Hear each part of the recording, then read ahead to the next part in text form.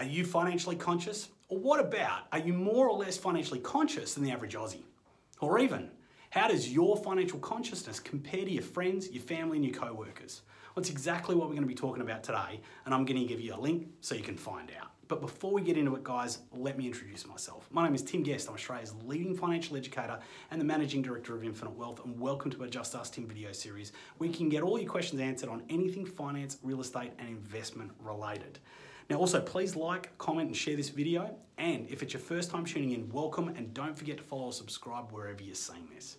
Now, our question today comes from Chris, and he asked, as we don't get taught about money, how do you know what you do and don't know about money?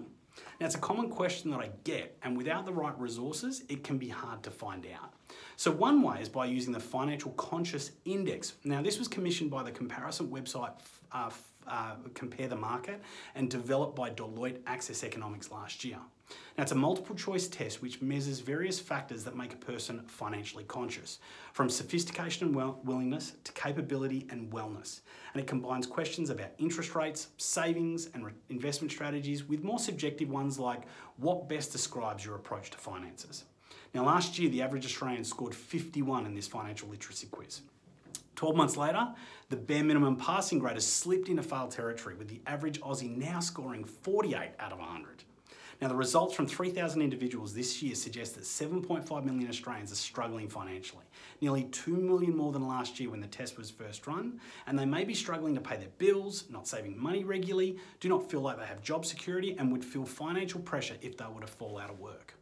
The report found the higher the income and education, the higher the person's FCI score, with those on less than $40,000 scoring 43 on average, compared to people on $190,000 scoring 58. Couples living together, whether it was with or without children, also scored better, and that was partly to do with their higher combined income. Also, your FCI scores got better with age, but it started to drop off after 70. Now, I've put the link in the post below, so make sure you click on the link, get in there, do your quiz. It's about 10 questions and will take you all of about 5 minutes.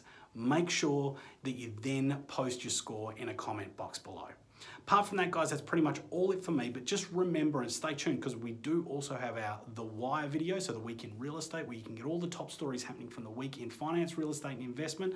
That'll be later all the week, so stay tuned for that. But apart from that, guys, that's it for me. Don't forget, guys, there's only one thing in life that makes a difference. That's action. Have a great day.